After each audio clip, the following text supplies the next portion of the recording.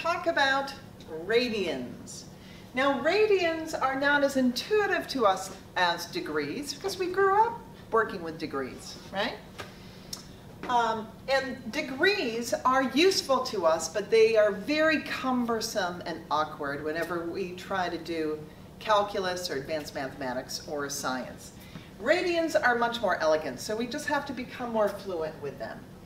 And they're really not that bad if we just think about the circle, and if we think about breaking that circle up into fractions. So everybody at home, let's stand up and do the circle dance. Here we go.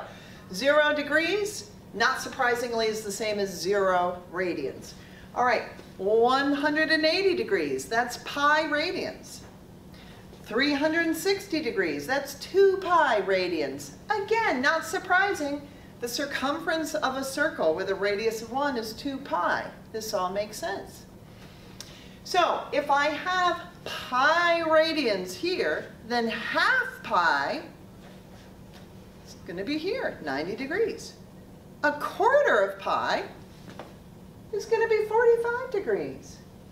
Let's see, if this is 180 degrees, which is pi, what would a third of pi be?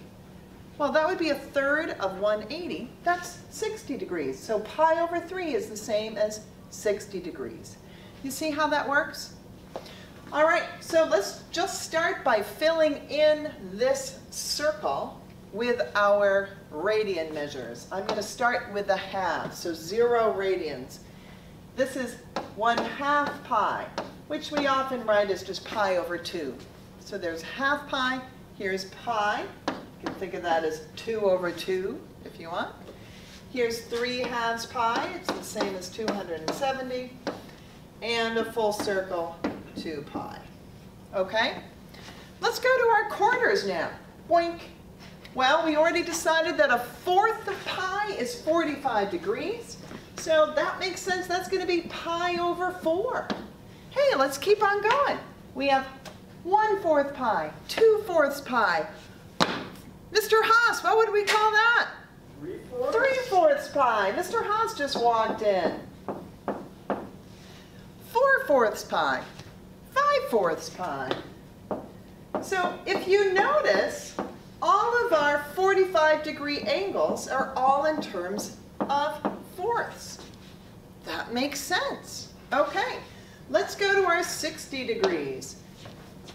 We already decided that a third of 180 is 60, so that's going to be a third of pi. Pi over 3 radians. Fantastic.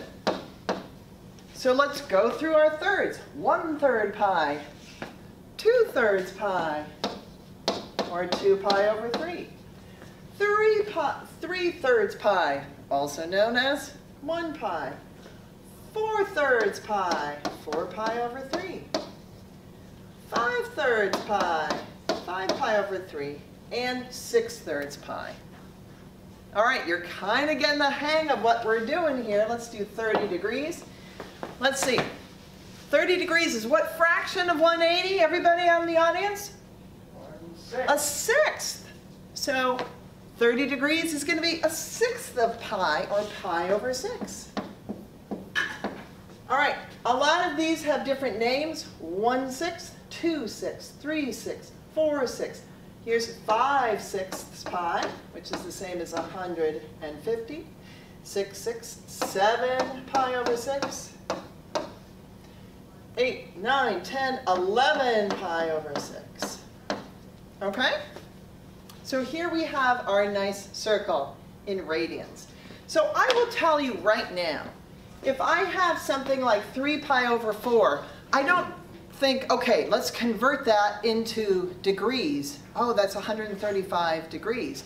No, I think 3/4 pi. That's has a 4 in the denominator. My reference angle is going to be a 45, 45, 90. It's 3/4 pi, which is just shy of 4/4 pi, so I'm in the second quadrant. It is easier to kind of just embrace being in radians rather than trying to convert back and forth all the time. So let's try a few. Let's do a few examples, shall we? If I wanted to evaluate the sine of 2 pi over 3, again, I could try to convert this to degree land, but I'm not going to. I'm going to embrace radians. So here we go.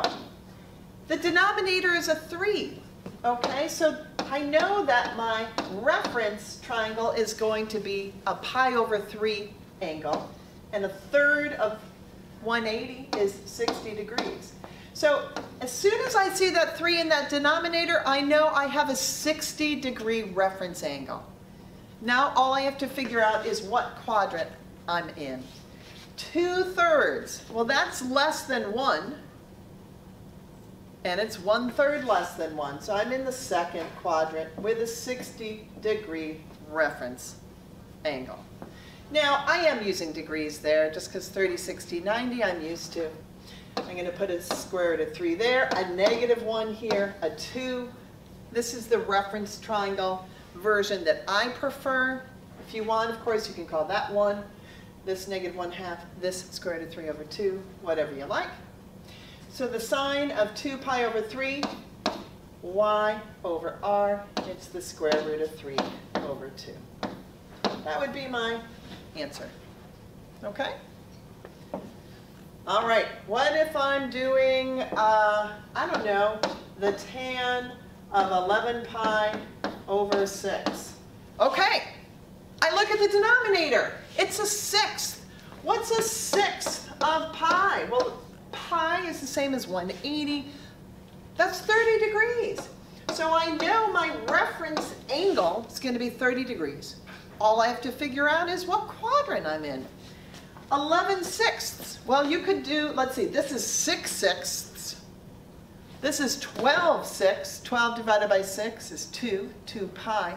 So 11/6 is going to be in the fourth quadrant, just shy of 2 pi, 12 over 6. You see how nice this is? I have a 30, 60, 90. I'm going to call the radius 2. Opposite the 30 is the 1. It's going to be a -1 since I'm going down. This is going to be square root of 3. So the tan will be y over x, which is -1 over the square root of 3. And there's your answer. Not too bad.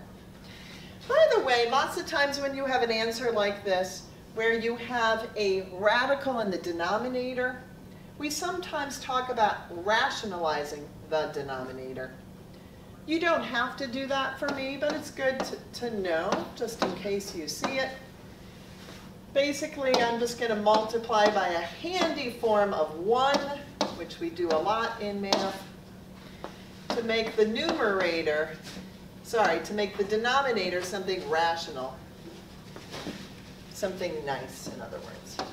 So you could write this answer, the tan of 11 pi over 6, either as -1 over the square root of 3 or as negative square root of 3 over 3. They're equivalent. How about the cosine of 5 pi over 4? Let's look at the denominator. It's a fourth. A fourth of pi, that's 45 degrees. So I know 45 degrees will be my reference angle. What quadrant am I in? 5/4. That's bigger than 4/4. 4/4 is 1 pi, right? 4/4 pi is 1 pi. So, boink, that's going to be in the third quadrant, 45-degree reference angle. I like calling my radius 2, which makes both of these sides square root of 2.